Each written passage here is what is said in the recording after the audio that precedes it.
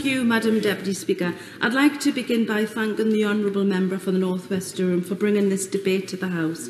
It's very important to be having this debate in view of the crisis in the economy and the wider climate emergency. As someone whose constituency office is located within the magnificent Red Hills, the Miners' Hall in Durham, I have the enormous honour of walking past the incredible lodge banners in the corridor on my way into the office. It's a constant reminder of that proud history and what we ought to call and the people who worked in the industry. That history isn't just about the buildings or even the gala, but it runs through virtually every village in my constituency. So many families have mining in their blood. And being true to that heritage also means being truthful about that history, because the way the industry was shut down has left huge scars right across the North East. Because, Madam Deputy Speaker, many of the communities across Durham are still feeling the impact of the destruction wrought by Margaret Thatcher's government. People will talk about the closure of pits under previous Labour governments, and of course that did happen, but it was the reasoning behind Margaret Thatcher's closures and the way it was done that really did the damage. Remember, she called the miners the enemy within. So far I've talked about the history of coal in the North East rather than its future. There are two main reasons for this. Firstly, I don't think you can plan a future without first understanding the past, especially the mistakes of the past. Secondly, I have to say honestly that I do not see coal as a fundamental part of Britain's energy future. There are some interesting and worthwhile projects being pursued all over the country and here in the North East.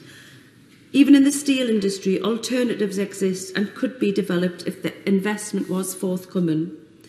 The electric arc process, therefore, has much lower carbon emission than the blast furnace process, for instance.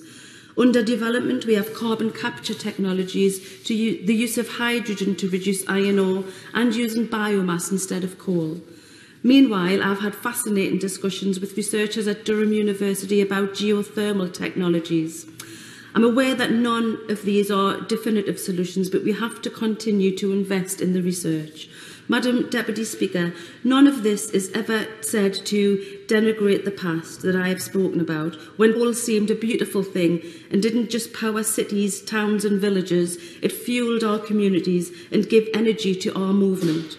However, in 2020, we know that the future is not in the black gold. It's in the new green technologies that will protect our planet for centuries to come.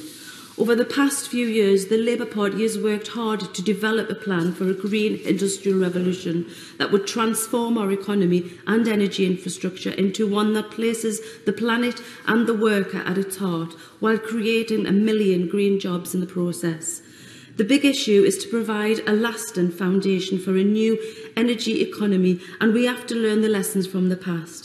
In the North East, the biggest lesson is that you cannot decimate our old industries without anything to replace them. As a society, we didn't invest in the North East in those dark days after the closure of the pits, and we're still paying for that price in the lack of investment now.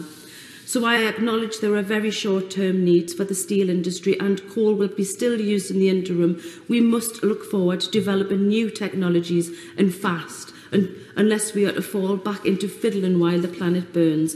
And that means genuine investment, not stick and plasters.